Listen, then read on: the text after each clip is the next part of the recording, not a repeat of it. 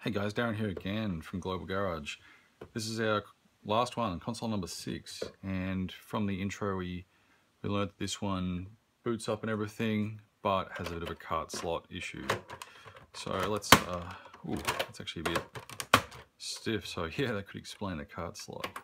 Fire it up. And there's also audio buzz. That's interesting. Quite a lot of... here we go. Alright, something interesting to play with. That's really odd. Okay. Well, let's open it up, have a look. Could be a number of things causing that. Okay, so I've just turned it over and I've pulled all the screws out. So let's lift the case off. Alright.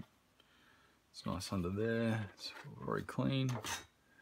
So the screws are all out from the RF shield. Just pull that off and put it aside. Now let's just have a quick look for any signs of any work.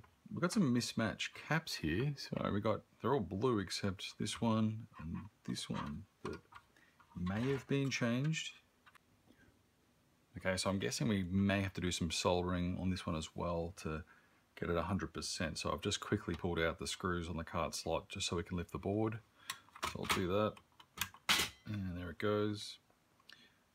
What's pretty cool about these Model 2s is they've got this piece of plastic here which just sits there and it supports the cart slot. So as you put cartridge in, it just gives it a bit more support on the base, keeps it nice and solid, so there's less flex in the board here. And I guess, you know, SEGA in their design of the Model 2 wanted less recalls or less issues. So that was, you know, for a 5-cent piece of plastic or 1-cent piece of plastic, it's a really good idea. Let's plug it in and see what happens. We'll actually check it for loose connections. So someone's done all these links here, so I'm pretty sus actually on this area. We'll have to go over this and check it all out. So let's put a game in and see what happens. Okay, so it does power up. We're not getting the audio buzz this time. It's pretty clear actually. So just while we're listening, if we move things around, so there's no power issue. Yeah, here we go. So if I move that output there, we're getting distortion and graphics and audio. So okay, I think that's our problem right down there. So unless it's a cap or something, but I don't think so. It's going to be this, yeah, it's this socket. All right, so I think we've quickly found our issue. Yeah, so it's actually not that power circuit. So the guy, whoever did that, you know, it's not the neatest job, but it seems to work. The problem is actually over here on this multi-output circuit. So let's just quickly reflow these points and we'll test again. Okay, so I've just heated up the soldering iron and we're gonna have a quick go at this one. You can just hear a fan in the background. I've just turned that on because, you know, when I solder, I like to have air flowing past so I don't breathe any fumes in. Right, so let's have a go at this. Okay, there we go. All right, so we're just gonna do one point at a time. These are all ground, I'd say, up the back here.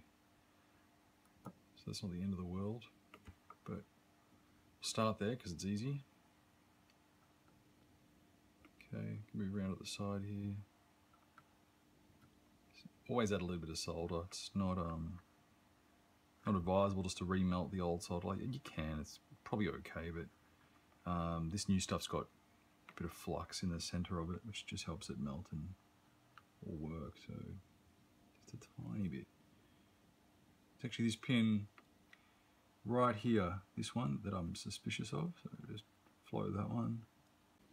So I'm also going to quickly just reflow these cart slot pins. I'm going to tension them from up above as well, but you know, while we're here, while the soldering iron's out, I'll just quickly go through each one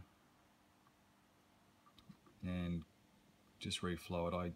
I just turned it on before and tested it, and it was better, but as soon as I moved the cartridge, I had faults, so let's just stabilize that. We'll clean it, we'll tension it, and we'll make sure all these points are all conducting. So, okay, so to retension the Mega Drive 2 or Genesis 2 cart slot, it's actually a little bit different to the Model 1 we did in a previous video. You can't quite see the tops of the pins directly, so they've got these holes, so you can still do the same sort of approach. So if you put your tool down, probably this side's easier, you can still, there you go, you can still tweak them a little bit. And that's all it takes, just a little tiny tweak, just to bend the metal. And if you go too far like that one, you can just easily flick it back, so it's not too risky doing this process. So let's quickly go through them all.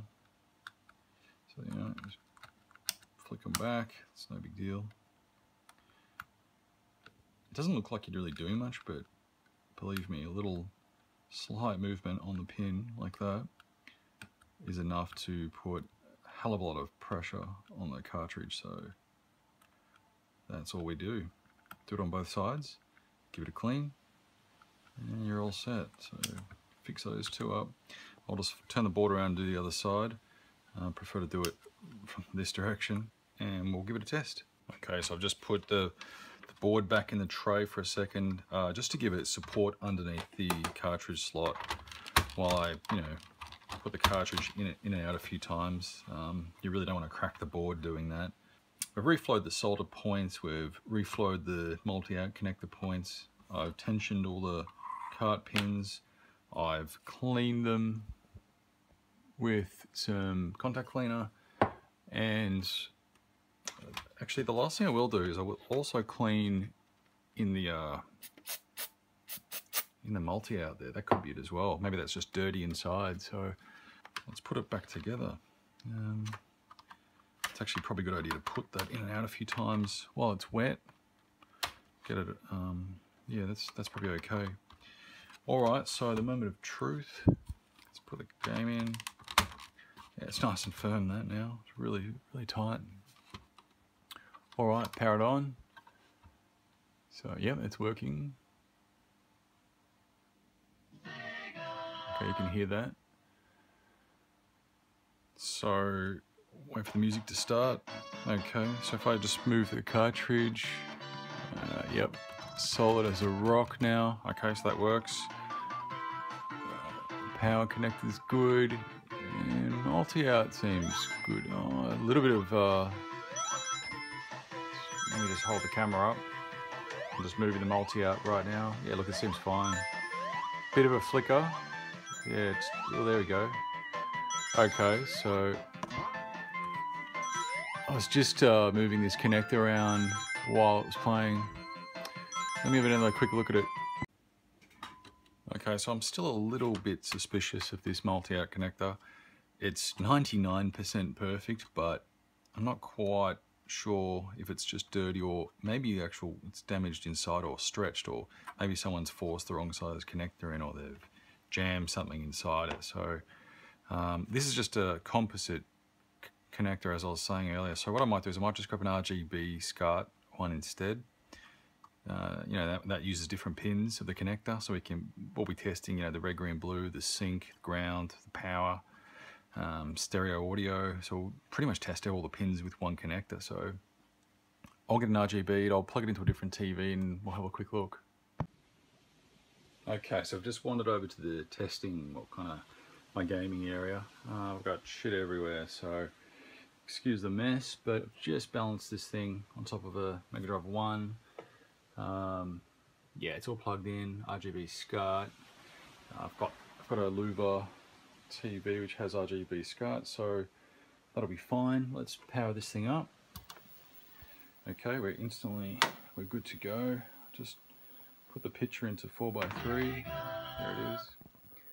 So this is RGB, so if you haven't seen it, it's an amazing picture quality.